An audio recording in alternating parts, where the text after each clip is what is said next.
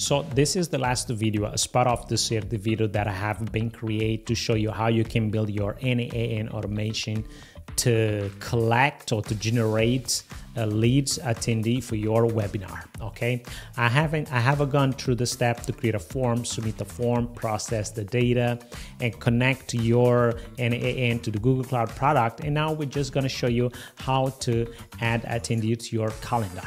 Okay, so let's just dive into that very quickly. So basically, I have this node here, which is the Google Calendar. You can just come here and then you can just type calendar, and then here you're gonna have all the actions that you can do. For me, I just wanna update one event, okay? So basically, I want to show you, I have this connect to the Google client application that's going to give me access to interact with the calendar API.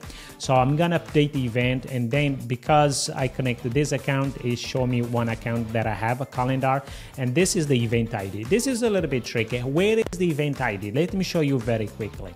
So this is the webinar that I'm going to perform on November 30, and then I'm going to update that each time that someone subscribes. So this basically is the event ID, but how that is event ID? Let me show you. You go to the base 64, the code, okay? You open this website, okay?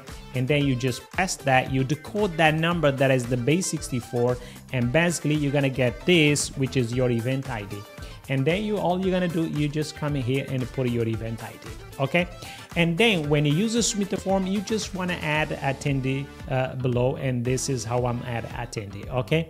So now just to test that, I'm gonna submit one form right now. And then I just click submit, okay? As you see, it's just processing, and then it's gonna send the email confirmation. But the most important, as you see here, John Smith is not here already, but I can save this. I can open this again, and now you should see John Smith here as a test. So you just add to this calendar. So it's very simple process how you can add attendee to your calendar.